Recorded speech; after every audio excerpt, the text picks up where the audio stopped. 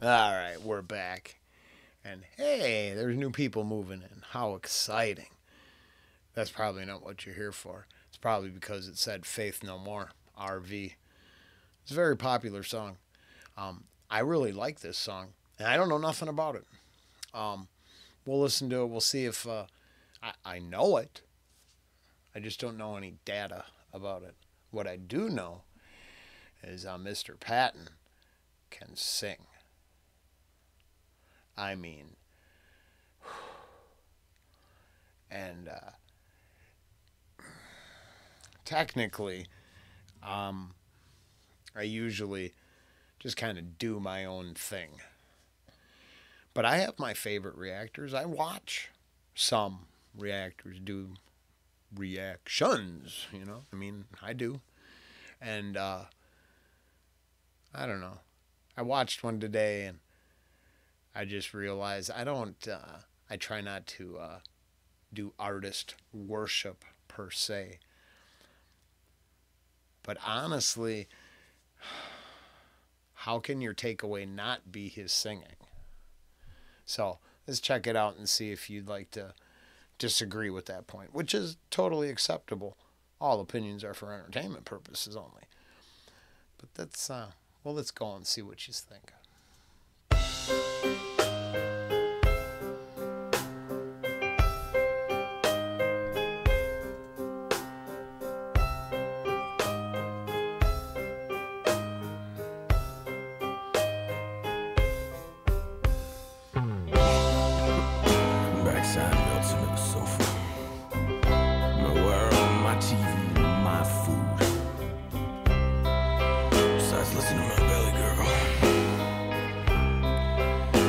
Yeah.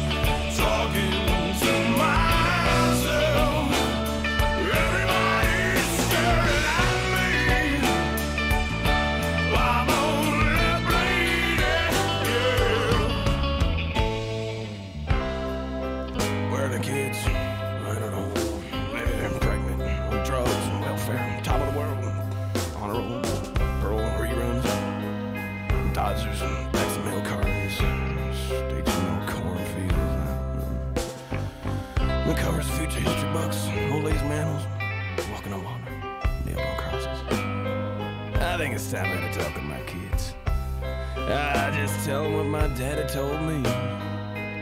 You ain't never gonna amount to nothing. Wow, that's crazy. What a... I think I'll look up the lyrics and put them down in the description. He is something else. And honestly, let's hold on for a second. Let's follow this up with another one. Let's just go for a double shot.